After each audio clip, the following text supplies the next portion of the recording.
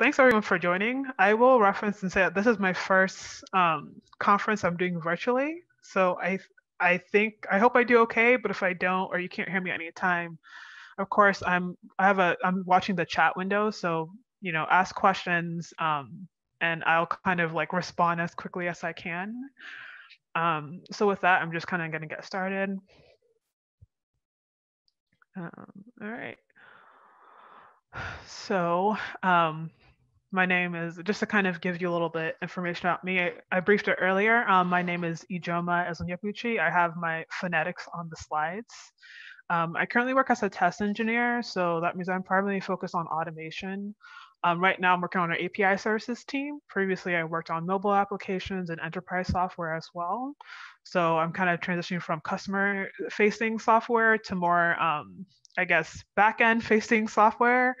But it's still very useful stuff. And I think a lot of the lessons I kind of learned, kind of focusing on more things that consumers see, such as websites and mobile applications, I think are very useful to everyone. So I'm just going to share a couple of those tips. The talk is very informal, and there is an opportunity to participate. So I do encourage you to use the chat. Again, if there are any questions or you're lost at any point, please let me know, and then I'll be sure to adjust. All right, so it all starts with kind of a testing realization story. A few years ago, I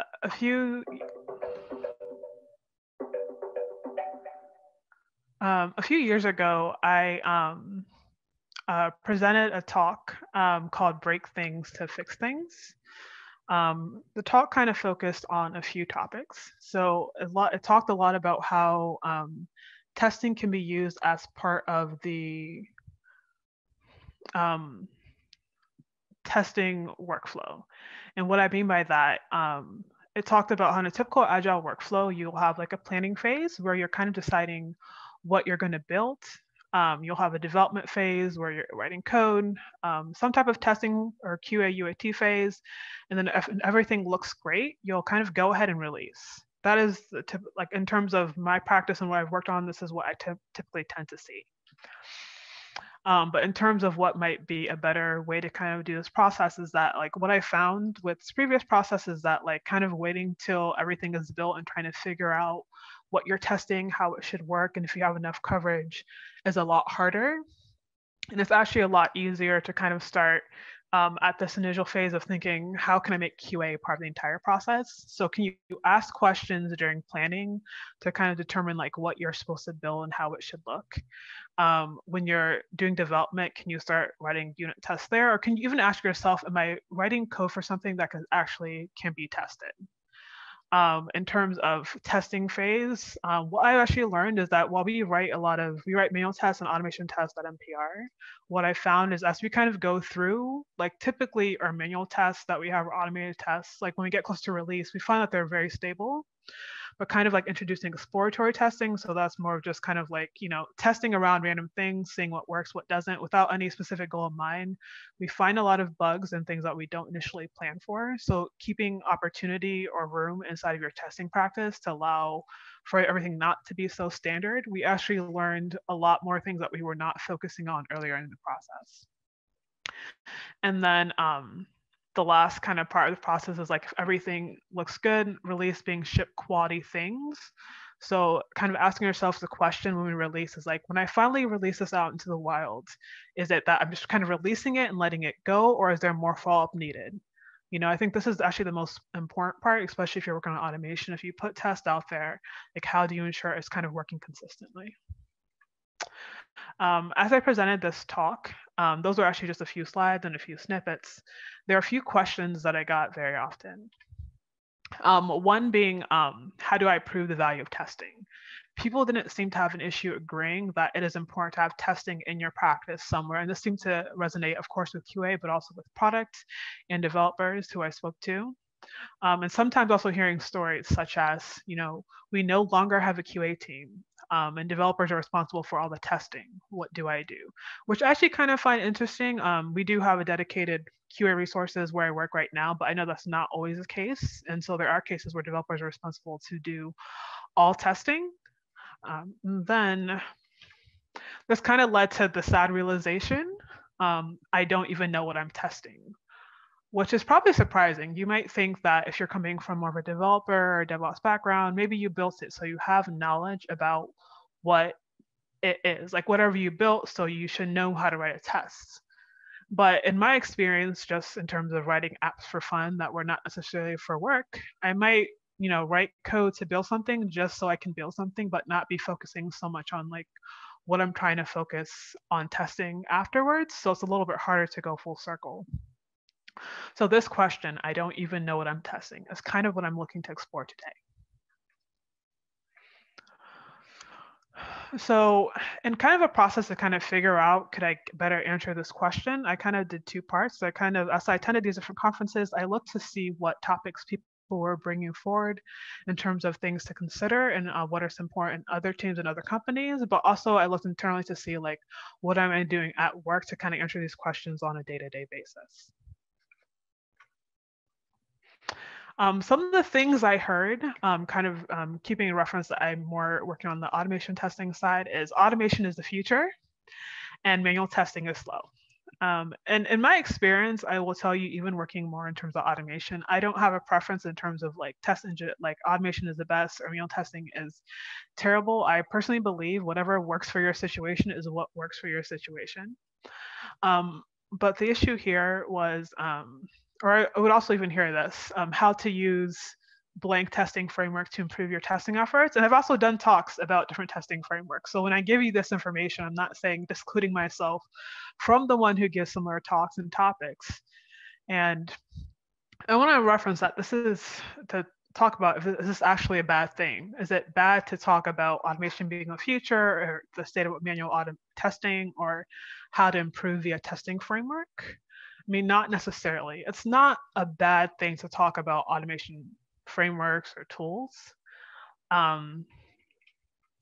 It's more about the fact that it's kind of the wrong question to be asking. The fact about automation is the future or manual testing is, sorry, these slides. It's not a bad thing. It's just that these don't answer the correct questions.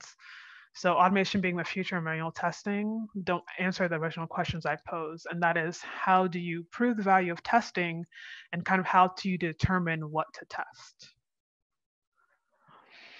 I mean, when you look out there, you can see so many different tools I can kind of use for testing. Kind of talking in more of like a mobile trend. These are some of the ones I've used or heard of.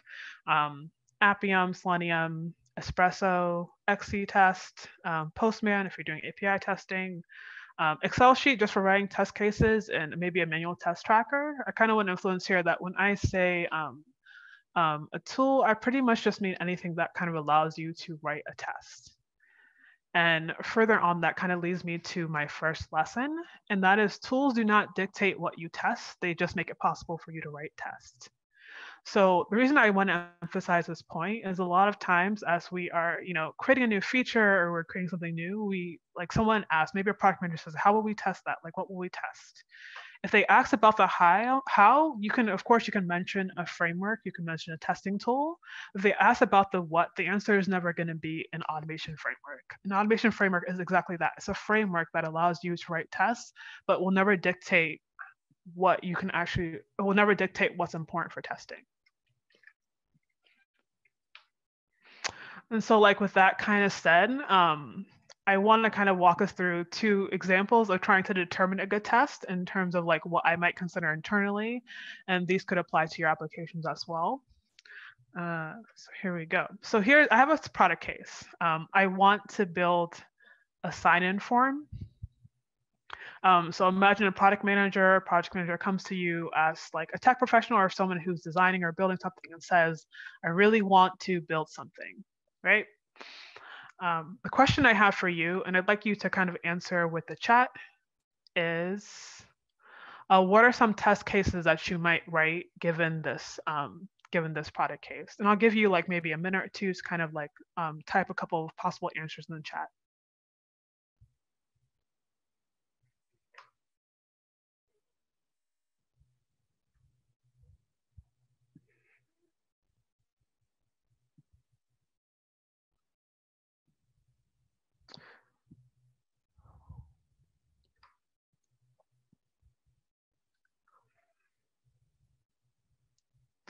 All right, I've given a few, maybe 10 to 15 more seconds to maybe get a few more.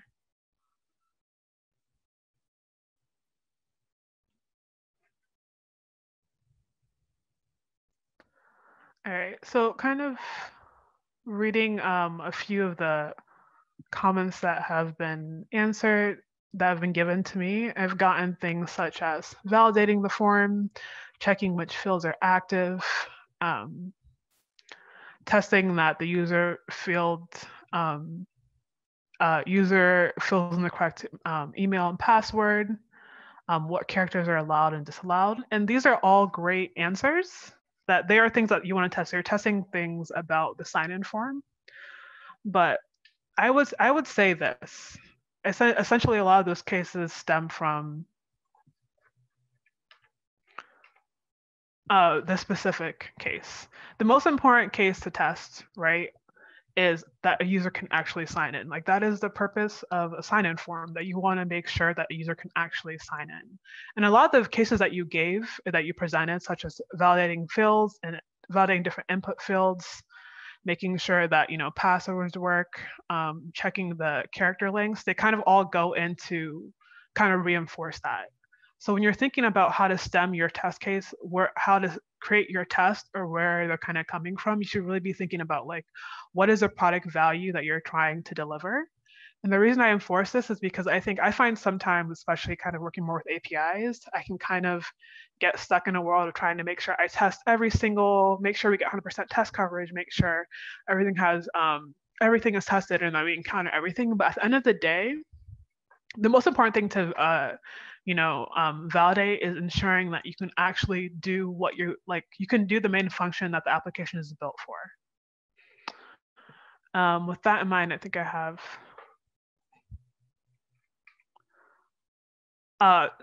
So I have one more case. I think you might have just seen the answer. um, but so the next case I have is I want to display the weather. And so maybe with that again, if you can kind of give me a few, based off kind of the previous answer, like what you think the most important case might be for this product case.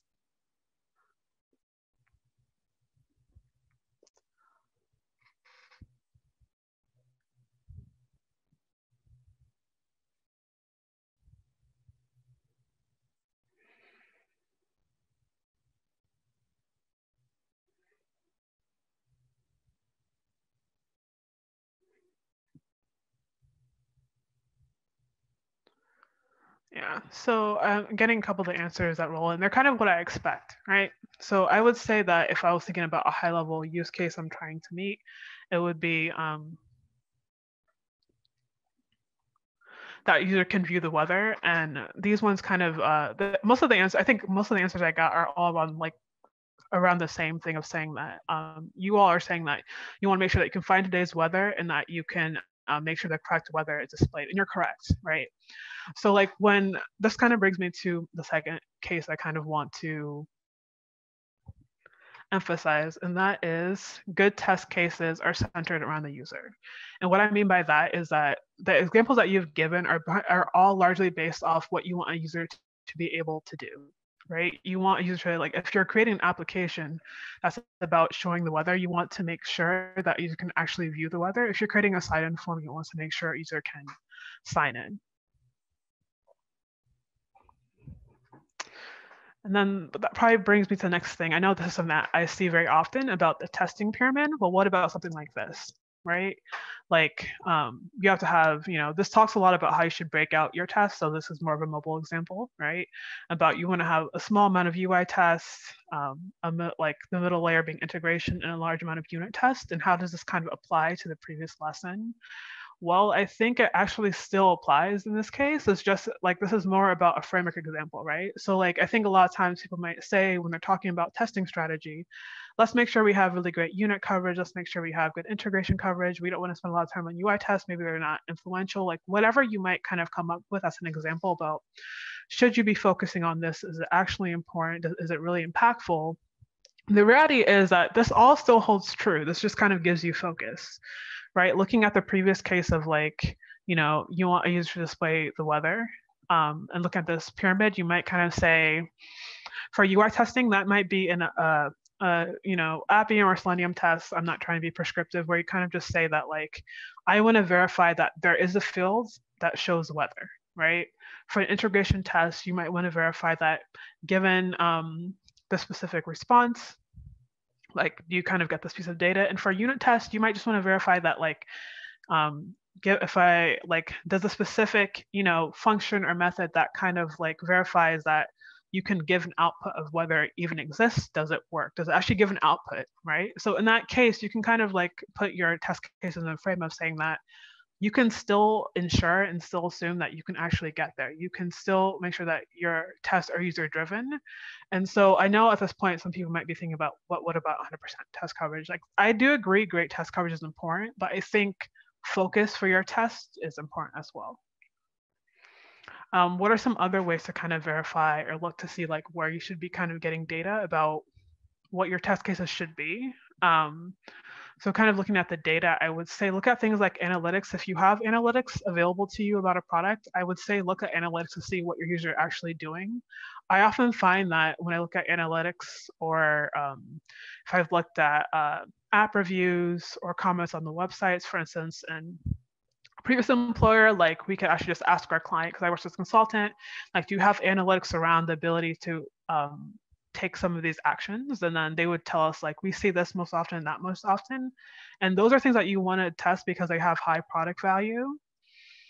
Things like app reviews, I think I have seen a tendency kind of like while I was working on the mobile teams and I would review the comments on the App Store and the Play Store, is that when things are not working or when there are issues around a specific module or specific feature, that users are not shy to comment about how they do not like something not working. So if you see a trend of reviews saying that something is not working, that doesn't only indicate an issue of like, this is not working. That can also indicate an issue of maybe, just maybe, that you don't have great test coverage around a specific feature. So one practice that we kind of take at heart here is that if we see that like there are consistent feedback around a specific feature not working as expected, and this is more of not the case of products and user experience, but more of the case of like we literally just something just fails all the time. In that case, we'll actually use it as an example to say like, we see that this specific module is really not working for some reason and we don't know why, but people consistently say it's not working. So like we need to increase test coverage and making sure that those end use cases that the user is experiencing are actually being covered somewhere. And thing is like, why does it matter? I think it matters because one thing I see, and this is probably more practice of automation, but I've also seen manual testing as well, is that with testing, I think that there's a strong desire to cover everything. And I inherently kind of have the strong desire to cover everything. But I think sometimes that can lead to unreliable tests. I've seen more times than I would like the experience of where maybe a test fails, right? And the response is like, let's just rerun it. Or if we're in a manual testing session, I might test something, someone else might test something, and we have different responses, and then we'll have like a third person test it, and then the response of what they see is kind of like, okay, well, they tested it and it kind of works for more of them. Like we think we're good, we have great coverage. So like we kind of think that maybe this is a blip. And like the reality is that this leads to unreliable tests and we don't believe something is actually going to be carried out. The thought about stressing the wrong things, it can be very easy if you're the one who works on the implementation to focus in too much deeply on like every single button has to be checked, everything needs to be working. If that's not something that a user will oversee or has high product value, then maybe focusing more on where the high product values to the users is better overall.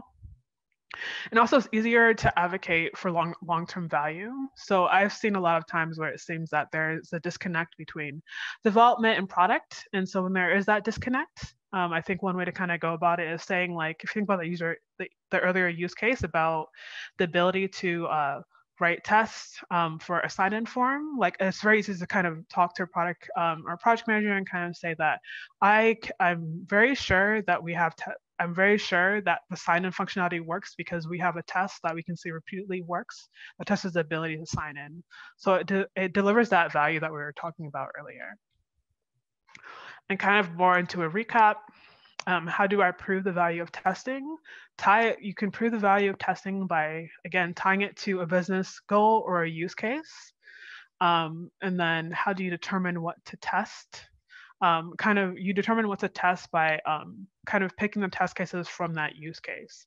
And I also do want to stress that this doesn't mean that we're not testing the bare minimum. Like, like I would also say a use case might be, if you're an API that's being consumed by a client, I would say a use case is ensuring that that client contract is working. Like that is a very important use case, because if not, like you're not delivering the value that was promised if you're working more on the services side. So I'd say in that case, ensuring that every single that might be verifying that a client receives expected fields. That is a use case that's important because that is actually part of the business contract.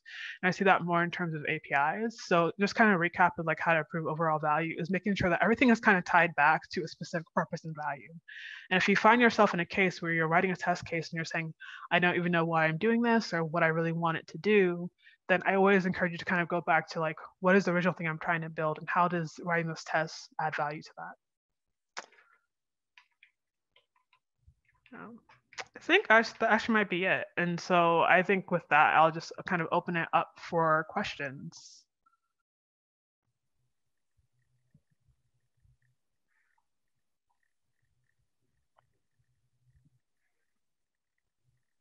Thank you. Any questions? You can post your questions in Q&A section. And I think everybody can associate with the importance of testing, particularly now. That pyramid, I think, was very interesting because that determines how multi-layered the testing is, because you're testing for different areas, different parts. Yeah, I think I find the pyramid interesting because I see it presented very often in testing talks as in terms of like, this is what you should have, but now how you determine what's on every layer. So I think that kind of the breaking it out by just kind of like saying like, how does each layer, add value to a specific use case kind of can give you like a rough guideline. So you're not over or under testing what you're trying to deliver.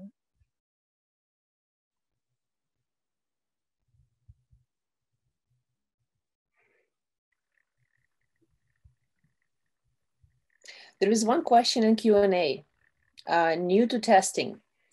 Any tips on reading or videos to get a handle on basics of this? Oh, I'm actually seeing the questions now. I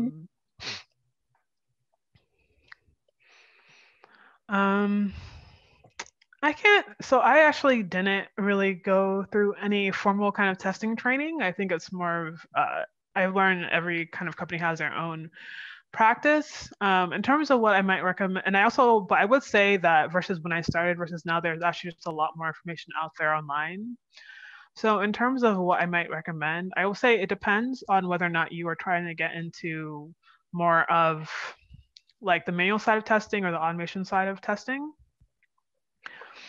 And I would say if you're trying to get into more of the manual side of testing, my best recommendations would actually be to just kind of download a whole bunch of different apps and actually kind of like walk through the entire application, like pay attention to details and add and like note take like what you notice working and what you notice not working, because that is actually a large part of manual testing. It is having a strong attention to detail. And that applies to automation testing as well. But if you don't have this strong attention to like looking into the service or asking questions about why, that's hard. It's going to be harder for you to kind of like grow in that field. Number two, I would say is never be afraid to ask questions in QA. I ask questions to practically everyone. And that means whether you are a product, you are DevOps, you are a developer, like I will ask questions to everyone, because what I find a lot of times is that by asking questions, we usually find bugs, right? So ask questions early and often. And so in terms of, I haven't really done a lot of readings. I think I just kind of like Google. In terms of like resources, in terms of videos, I would recommend, I've gone through part of like, there's a Lynda learning path on like being a QA engineer that I thought has some pretty good tips. And so if you are in the US, most public libraries have access to Lynda for free. So that is like a free resource. I would also recommend looking into Test Automation University. It's like that's a whole bunch of video courses, short courses on different tools and technologies that are kind of relevant today.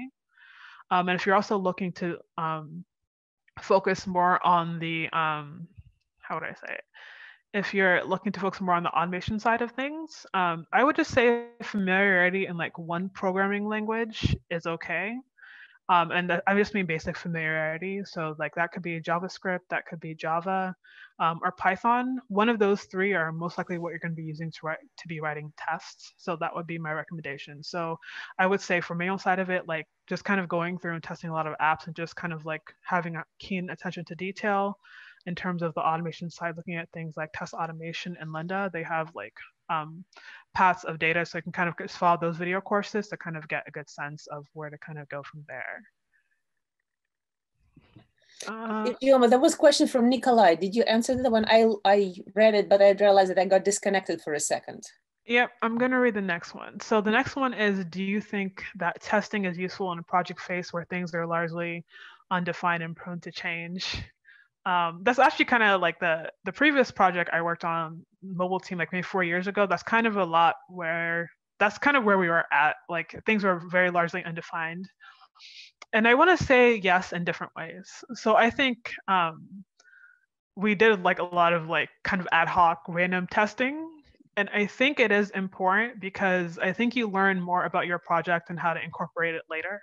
I think what you're going to find in the early project phase is that it's a lot harder to have a specific amount of time where you can kind of just like sit down and like do full testing all day or like make sure all things work and get approval like that. Typically, if you're in the environment of like I've done nonprofit work, so like helping like volunteering to help nonprofits and such, it's a lot harder to kind of get that in stone. But I do believe that like you should still do testing, and testing doesn't necessarily need to mean that you are writing automated tests or manually going through an application and testing it. It might literally just mean that you can ask for more clarification during discovery. So if you're in the early project phase, I found a lot of times asking questions such as, where are we going to put that code? For instance, is helpful because sometimes we learn that like if we develop in a specific way, that it will hinder other teams, right? So for an example, at work, like a few years ago, we wanted to create a pilot feature and we wanted to put it in our backend services. But if we put in our backend services, every client would have consumed that information and it would have caused bugs across like 4 to 5, like live clients out in production. So like that's a case where like even though what we were building at that time was largely undefined, simply asking questions about what it's supposed to do can kind of help reduce the amount of bugs that you see out there in public, which I think is really important. And prone to change. So I think the prone to change more applies to like things such as like writing tests, whether that's manual tests or automation tests. I would say that it's the same thing about it has to be a different implementation. So what I mean by that is that when you're writing manual tests, I would say keep them kind of rough if you know your project is prone to change. And even though that's not maybe the best answer, is I find that like in the cases where things are prone to change, I would find myself updating test cases very frequently all the time. But I felt like if we were iterating to make things kind of somewhat open to interpretation, but still within the reason of like what you're trying to test, because what I found is that gives me two values. It gives me like the exploratory side of it. So people kind of doing things that we're not necessarily predicting for, but still testing the checks of what we want to. And then as things are more refined, that's when I'll have the test cases more refined and automation testing as well. All right. So the next question from Connor was, in what ways is mobile testing different or even more challenging than other kinds of testing? I would say it's different in many ways and challenging because I found, so the first thing I found with mobile testing is that it's a lot more predictable now, but previously it was not very predictable. I think when I first started using Appium, there were a lot of like things that were not so great about it. Sometimes it couldn't necessarily access certain elements in the screen. And I would not only say this about Appium, I would say that was true of every testing framework. And this was maybe around 2015, 2016, that like the testing frameworks that were meant to be there for testing, like were not the greatest ones to be using because they didn't always seem to be very reliable. I also found that there's also the cases of like versus like when I did web previously, is that for mobile development, there is a new OS update every single year.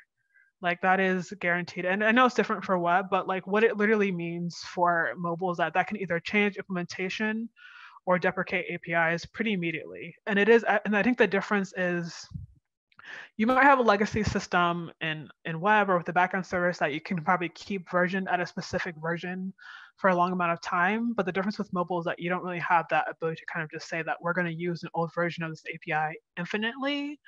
Because, for instance, on iOS, every single year, that is like a new upgrade for a new system. So you have to update to be using the latest things. And for Android, why it's slower, that is also very important. So, like, one thing I found hardest with mobile testing is kind of keeping up to date. Also, the fact with mobile is that there are just more parameters of things that people could be doing that you're not planning for, right? Like, I think I remember us trying to test a bug that to do with when another app was opened, like there was some issue with our application and it was just hard to replicate. So we were just kind of like, me and lead dev just were just walking around the building trying to figure out if we could get like a dead spot to kind of test the scenarios. Like, you're more likely to come across things that you would probably never experience on your own mobile device when you're doing mobile testing. And depending on the severity of those things, it can lead to a very positive or pretty negative user experience. And also the fact that mobile interacts with many things. So mobile testing could be mobile app, it could mean mobile web, it could mean a progressive web app. And depending on the technology, you have different constraints. And maybe you have like an external part. Like, for instance, sometimes there's a place to have like an Android extension, or you could have like a smartwatch app. So that's also part of your mobile testing platform, something you need to add. So the biggest thing I would say is the biggest struggle with mobile testing, I would say, is keeping up. So the technology has advanced, and I think that if you're using Appium or Espresso or XCTest, that will get you a large amount of the way in terms of like automated testing. In terms of manual testing, there's a lot of cloud devices out there. For instance, I know like one thing that I've used in the past is Browser Stack is good if you just kind of want to like test other devices without actually having other devices. So there are a lot of tools and technologies out there to help you, but I think like the largest thing that you're going to find is that there's a lot of scenarios. So this is a case where I would kind of say work with your product manager if you have a data team. If not, and you can, if you're doing mobile, I would say just kind of check your App Store and Play Store comments to see what people are doing and kind of use that to inform where you focus your testing efforts. All right, and I want to go to the last question I think I've gotten here was, are there any specific things to pay attention when testing APIs? How to identify API issues other than testing work like HTTP success or failure codes? That's actually a good question, and that's something I've been working on a lot recently. So I think initially first, I was mostly just testing success or failures. And I think one guiding principle I've kind of had in terms of more of the functional side of it is, like, other than testing like status codes, I've also started just kind of testing, like, for instance, if it's an API and you are testing a query for a service, I'll kind of ask myself, like, what are the most important, attributes in this response? And that just might mean like maybe you're searching on Google, right? And like, for instance, you need to make sure, and you want to, maybe a Google search result returns 20 responses, right? So like you could set, a test where you kind of just say like, ensure that you get 20 things, ensure that, you have a valid response when you hit this endpoint. If you're using something like Postman, I think it's good to maybe even just write a task that says like, verify that there are actually 20 elements of the response. So, I mean, in theory, like you'll have unit coverage and you'll have like maybe some type of integration coverage elsewhere that will cover these things. But I think the difference there is that, say if you're using a tool like Postman, or I've also used things like SOAP UI or JMeter in the past as well, and those are kind of like work with interfacing. Like, verify that when you make actual connections to like what you want, like your actual service, whether it's on a staging environment, I prefer it to be on staging environment, not in production, obviously, that you get back what you expect in more detail. So, right, like I think I would, and that's the case where I'd kind of ask yourself, what is the purpose that this query is supposed to deliver?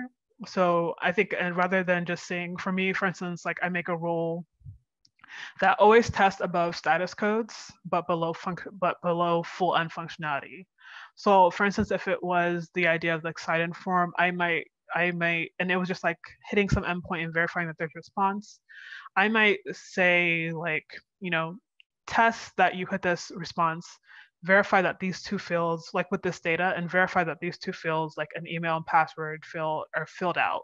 I might not necessarily say specifically, like email value has to equal or password value has to equal this, because I've also found that that leads to failures pretty easily, especially if you're depending on test data, which can be kind of like fuzzy and not guaranteed.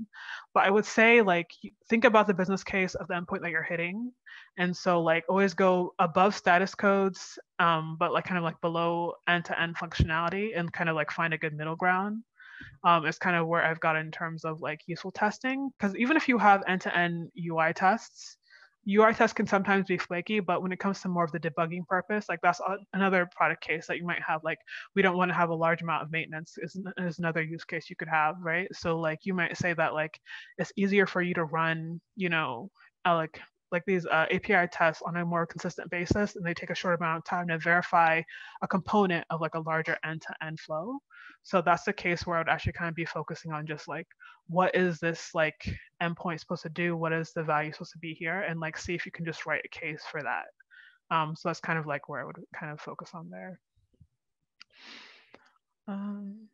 Are there any questions, or if are there any things that I've said that should be more clarified? We do have one more question from Connor. What kinds of things would be manually tested rather than automatically, and vice versa? All right. I guess for me, I would say that like for when I'm choosing between manual and automated tests, I would say that like I think about that like the value the test will bring, and also like the overall focus. So what I mean by that is like, say if it's a case of mobile, right? And I might want to test the ability for, I guess voice frameworks is a thing that's not new, but it's like definitely getting a lot more traction the past few years. So maybe you're testing the ability to use Siri in your app, or the ability to use the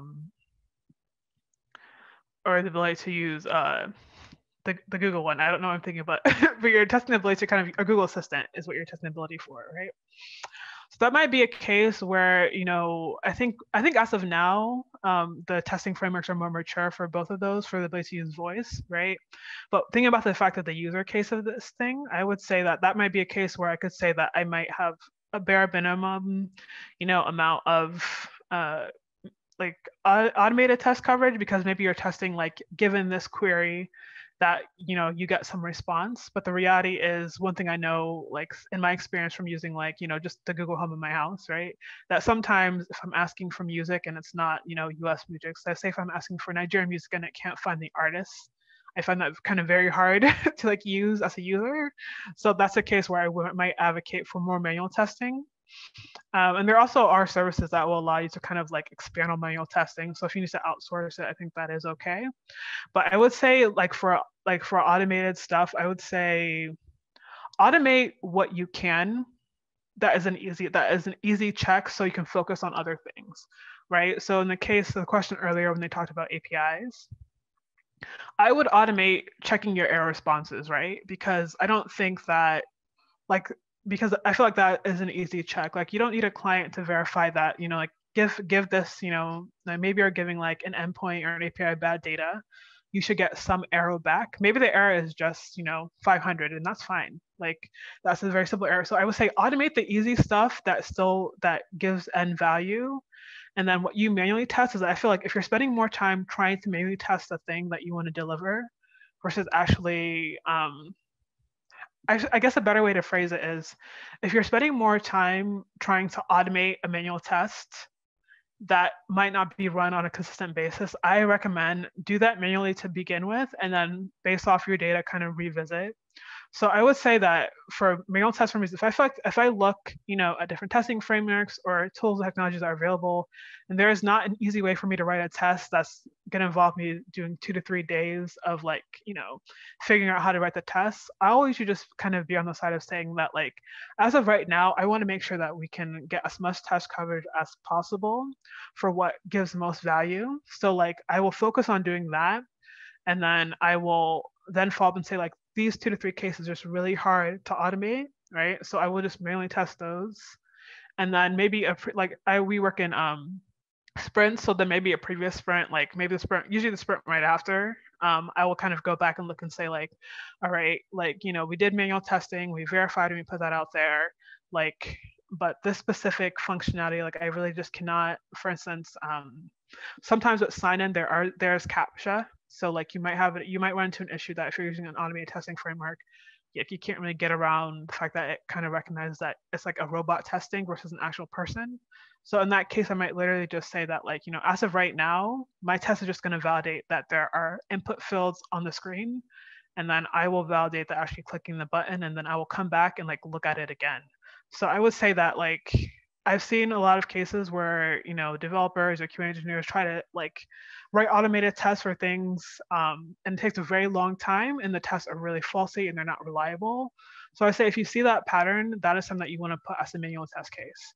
And if the technology is not there for you to actually make it automated, then that is also a good case for a manual case. So like you might say an example for mobile might be also using like Android Auto or CarPlay. It might be an example. Maybe you just have a really hard time accessing that part of the code base, or you can't get an emulator or simulator up with that screen. So in that case, like if you have access to a car, I feel like it's a lot easier to just in that case kind of say like, hey, like this is a lot harder for us to kind of get a simulator emulator set up. But like I know locally that I have access to the emulator for the dev environment for Android Auto or CarPlay, which there is a dev environment for both. So then I would just do that manually on your own computer versus like relying on doing that automated. So I guess to kind of like round that, I would say that if it takes you a very long time to write an automated test and then you look back and doesn't provide value, make that as a manual test, but always revisit. So like that's the point that I don't think I necessarily covered in the presentation, but like one thing I find useful is I do every 6 months, 3 months, or 4 months might be useful for you, but kind of like revisit your tests. By revisit, I don't necessarily mean you have to go through every single test, but if you see there is a case of a test that has been failing over and over and over again, it's unreliable. I'm more the practice of just deleting the test because it's been failing over and over. It's unreliable, and no one has pushed up enough to fix it. So it probably is not providing you as much value as you might like. So you can probably just not proceed with that test. But you can also decide that like this is providing us value, but at this time, like we just need to rewrite like what it's really meant to do. So then rewrite it, and if not, delete it, because in a sense, what that typically leads to is that there's a lot of test maintenance on the road, and then people like the test that you have in place for automated tests will become unreliable. If it's a manual test and the manual test is wrong, like that also kind of gives user confusion. So if someone, like say, for instance, it could be a designer, or we've had people from other teams test our application as well, and there's a manual test. If the manual test is out of date, like that, the manual test becomes unreliable. So I would say that also revisiting your tests every like some cycle that works with your team. So it could be every few months, it could be twice a year, whatever that is actually a good way to kind of keep that in check. Like, because if you see that something that you automated is just not reliable, you're like, this might just need to be a manual test that we kind of run every few months or something. So basically, to summarize it, it would depend on what you're testing, and also revisit the methodology to make sure it still applies and it works. Yeah. So yeah. So in a nutshell, like it depends on what you're testing, and I would say that like I would encourage you to, if there's a way to automate, and automate doesn't necessarily be through code, it could be automate through, there are other tools that we've used like Rainforest, or sourcing out testing, or even having teams internally, or just times where we just do it regardless of whoever is testing, right? My thought is that like anything that is easy to do that provides value, automate that first, and then focus on your manual testing.